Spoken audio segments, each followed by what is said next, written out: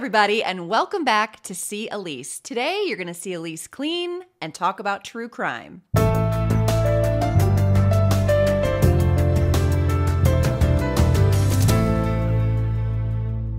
Welcome back to another episode of Cleaning and Crime. I love to listen to true crime while I clean my house. So because those are my two loves, I've merged the two. And every week I post a new, motivating whole house cleaning video while at the same time I sit in a little bubble and I tell you about a true crime case that's interesting to me. So, cleaning and crime. So you'll be seeing me in a time-lapse video cleaning my house to give you some motivation while you hear the crime story of the day. But for some, the cleaning is too distracting or you just don't care for it. Or maybe you just prefer to listen to your crime and not watch it. If that's the case, check out the Cleaning and Crime podcast. You can find it wherever you find your favorite podcasts, and it's just the audio-only crime version of the story. Today's true crime case is about Leonarda Cianciulli, an Italian serial killer who made a name for herself by selling her adorable handmade soaps. And that may sound sweet and innocent, but it's super not. Her soaps were made from human flesh. Uh-oh. It's a wild story, and there is a lot more to it, including cannibalism. So let's get into it. Leonarda Cianciulli was born April 18th, 1894. Oh yeah, we're going way back. In Montella Avellino in Italy. And Leonarda's life started out pretty rough right away. Leonarda was actually a child of rape. And as if that isn't traumatic enough, her mother, Amelia Dinalfi, was a teenager at the time she was raped, and because she became pregnant because of that sexual assault, her family forced her to marry her rapist. Yeah. So Amelia and Mariano, the rapist, got married and started a family so they could raise Leonarda together. Awful. The family was very poor and they were very religious, and Leonarda was forced to spend a good chunk of her childhood in silence. Like they frequently took religious-based vows of silence for extended periods of time. That's not for me. Leonarda's father, Mariano, did pass away when Leonarda was pretty young, and Amelia remarried pretty quickly, but that didn't do anything to better their financial situation or better Leonarda's childhood. Amelia was pretty emotionally abusive to Leonarda. And Leonarda suffered from severe depression, and she even attempted suicide twice. So, rough start in life. Leonarda's mother, Amelia, pressured her to marry rich to try and bring some wealth to the family for once. And Amelia even found a guy who was pretty wealthy and very religious and arranged a marriage for Leonarda. But Leonarda was like, fuck that. She fell in love with this guy named Raffaele Pansardi, and he was quite a bit older than her, and he worked as a registry office clerk. So, not rich, and not religious. And Amelia was pissed. She did not approve of the proposed marriage to Raffaele. So like any mother would do, rather than give her blessing for this marriage, she cursed the couple for all of eternity. Brutal. Now, just to make herself feel better, Leonarda decided to see a fortune teller. But that only made her feel worse. This fortune teller told Leonarda that she would get married and she would have children, but all of her children would die, and they would die young. Leonarda and Raffaele got married in 1917 with the belief that bad luck and misfortune were going to follow them wherever they went, so very romantic. In 1921, the couple moved to Lauria, which is now Potenza, to find work, but the curse followed. And they really did have pretty bad luck, if you want to call it that. Leonarda became pregnant 17 times throughout her marriage, but 3 of those pregnancies ended in miscarriage, and 10 of the children died as babies or toddlers. 10. So out of 17 pregnancies, only 4 of Leonarda's children survived. When they first began having children, Raffaele was struggling financially to support the family, despite him and Leonarda both working. And I don't know the exact details on this, but in 1927, Leonarda was arrested on fraud charges and served a brief prison sentence. When Leonarda got out of prison, the family decided to relocate to Lacedonia for a fresh start. But then, shortly after they got there in 1930, there was a giant earthquake, and 1,400 people were killed, 7,000 were injured, and their home was one of the thousands that were destroyed. So they were forced to relocate again, this time to Correggio. In Correggio, they finally began to feel a bit financially stable, and Leonarda opened up a small shop, and she sold artisanal soaps, among other things, and she actually became very popular in town and was well respected. And the shop actually became quite popular. But the fear of the curse was weighing heavy on Leonarda. And because she had lost 13 of her children, she believed that what that fortune teller years back had told her was true. So to quell her fears, or maybe just to get some extra information, she decided to see another Romani fortune teller, this time that specialized in palm readings, obviously. Now this fortune teller told Leonarda, "In your right hand, I see prison. In your left hand, I see a criminal asylum." Well, that wouldn't make me feel better. Now, Leonarda was already extremely superstitious, and she was incredibly overprotective of her 4 remaining children. And this bad palm reading was just making everything worse, so she confided in this fortune teller and told her that she believed all of the misfortune that she's had in her life was due to her mother's curse. And the fortune teller agreed, and she told her, "You know the only way to break a curse such as this? Human sacrifice." Okay. And Leonarda, desperate to turn her luck around, was willing to do whatever it takes. Where did she find this fortune teller? Human sacrifice. It's a great idea. I saw it in the palms. Rural Italy in the 1930s was wild, I guess. In addition to soap making, Leonarda also got into fortune telling and palm reading as well and started offering those services at her shop. And she served as sort of a matchmaker in town because she knew everybody. Soon she had a good reputation and a robust client list, and things were really looking up. But in 1939, World War II had broken out in Italy, and recruiting for the military had begun. And Leonarda's favorite son, Giuseppe, informed her that he was planning on enlisting in the Italian army. Leonarda was devastated, horrified, and incredibly frightened for her favorite son, Giuseppe's safety. And she knew there was only one way to protect him. Leonarda began looking for someone to sacrifice to break the curse and protect her favorite son, Giuseppe, because that makes perfect sense. Then a woman named Faustina Setti came to see Leonarda because Leonarda had been helping Faustina find a man. Every article I read described Faustina as a lifelong spinster. Rude. She was about 50 years old, still unmarried, and she told Leonarda that she didn't want to spend the rest of her life alone. So she was hoping Leonarda, with her matchmaking skills, could help her find a husband. So on this visit, Leonarda picked Faustina to be her sacrificial lamb. And she told Faustina, "Guess what?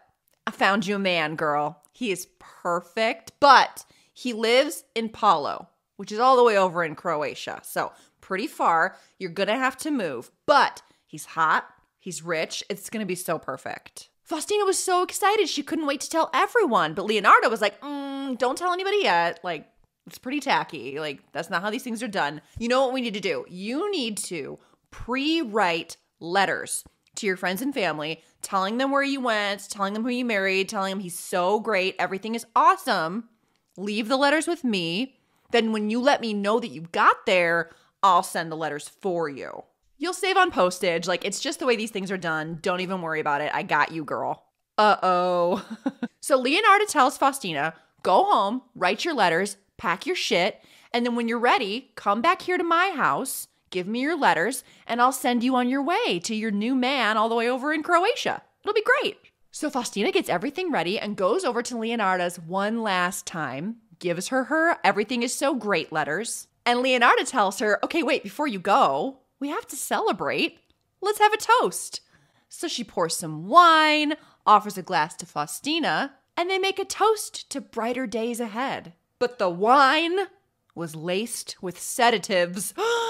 And as soon as Faustina fell asleep due to the sedatives in her wine, Leonarda killed her with the blunt end of an axe. Human sacrifice. But that is not all. Good God, that is not all. Buckle up, get ready, trigger warning. Leonarda then dragged Faustina's body into a closet and proceeded to dismember her, and she even saved all of Faustina's blood in a basin, a big-ass bucket. And this is what Leonarda had to say about what she did next with Faustina's body and her blood.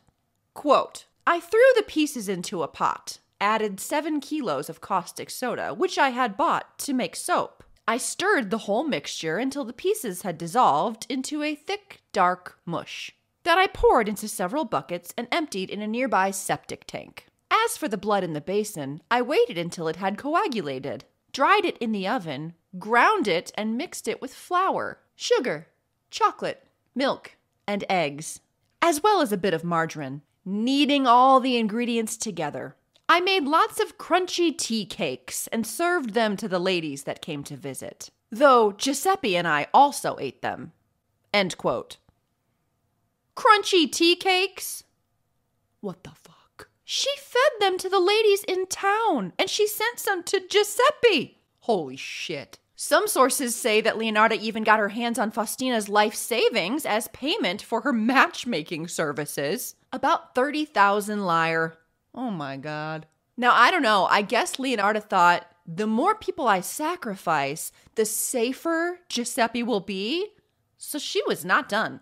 Her second victim was Francesca Salvi, who came to Leonarda for help to better her prospects. She was looking for a job. Leonarda told her that she found her a great job teaching at an all-girls school in Piacenza. Francesca was super excited for this incredible opportunity. So when Leonarda instructed her to pre-write letters to her friends and family about how great her experience in Piacenza is, she didn't question it. And just like Faustina did before her, Francesca went to Leonarda's one last time to drop off her letters so Leonarda could send her on her way to Piacenza. They toasted with wine. And when Francesca succumbed to the drugged wine, Leonarda killed her with the blunt end of an axe and repeated everything that she had done to Faustina to Francesca, tea cakes and all. The payment for her job placement services was 3,000 lire from Francesca's savings.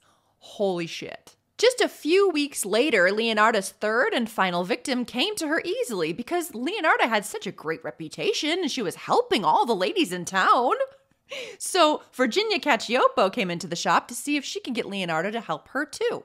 Now, Virginia was a very successful singer. She had performed at La Scala, an opera house in Milan. And Leonarda told her that she had a great job opportunity for her because a mysterious impresario from Florence was looking for a new secretary.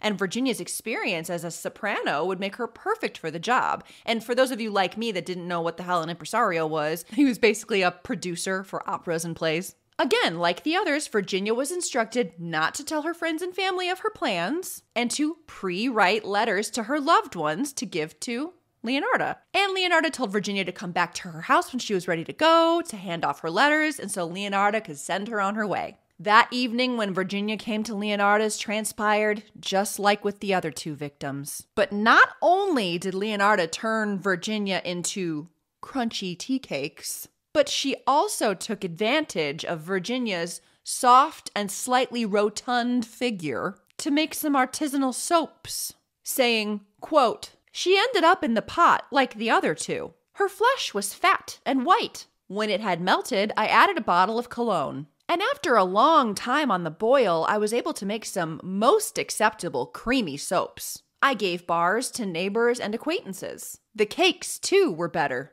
That woman really was sweet." End quote. Fuck me. And not only did Leonarda get a large payment from Virginia of 50,000 lire, but she also was gifted some assorted jewels. So she was really getting her bag. But unfortunately for Leonarda, Virginia had a sister-in-law that she was very close with. All three victims had been carefully chosen by Leonarda because they were a little bit older ladies with no husbands and who she thought had no close family and friends. But Leonarda didn't know that Virginia and her sister-in-law spoke very frequently before this mysterious job offer in Florence from this impresario. So Virginia's sister-in-law thought this whole thing was super suspicious, and she did not buy these letters that showed up saying she suddenly moved to Florence and that everything was great. Like, there was no way that Virginia was not going to tell her sister-in-law about this before she left and then just not contact her again? No way. She wasn't buying it. She also wasn't buying these letters that showed up because there was no return address. Now, the sister-in-law knew that the last place Virginia had gone to was Leonarda's because Virginia had told her that Leonarda was helping her out with something. So the sister-in-law decided to contact the authorities and let them know about the letters and let them know that Leonarda was the last person Virginia was seen with. The authorities quickly began investigating Virginia's disappearance, and pretty quickly they realized that all signs pointed to Leonarda. Leonarda at first denied any wrongdoing. But the authorities very cleverly then shifted gears and started blaming Giuseppe for the women's disappearances to rattle her up, and it worked. And immediately Leonardo just gave a full confession. To protect her favorite son, Giuseppe, she blurted out, "Okay, I killed her, and I killed those other two broads too." Leonarda's trial was pretty quick, and it concluded in 1946, and she was found guilty of committing all 3 murders. And her sentence was eerily just as the palm-reading fortune teller had predicted. And Leonarda was sentenced to 30 years in prison, followed by 3 years in a criminal asylum. In your right hand, I see prison. In your left hand, I see a criminal asylum. That's pretty fucking weird. Leonarda made it through her entire sentence and made it to the asylum. She was almost done. But she died on October 15th, 1970. At the age of 76, after suffering from cerebral apoplexy, which I think is basically a brain aneurysm and stroke.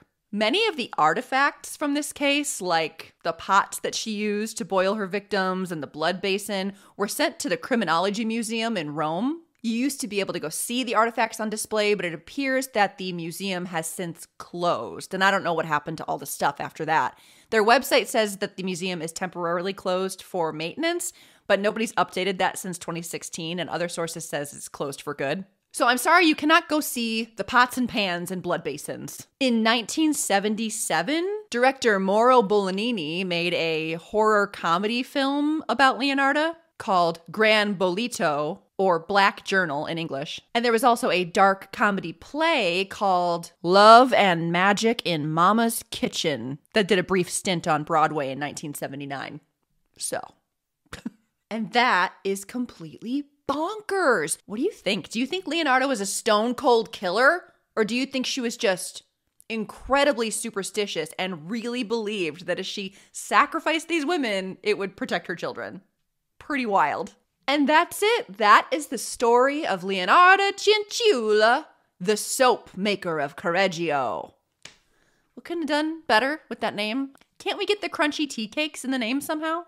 I don't know. But let me know what you think about this story. I love the older ones. Be sure to leave me a comment and let me know what you thought of the story today. If you liked this video, give me a like and don't forget to subscribe because I'll be back next week with a new episode of Cleaning and Crime.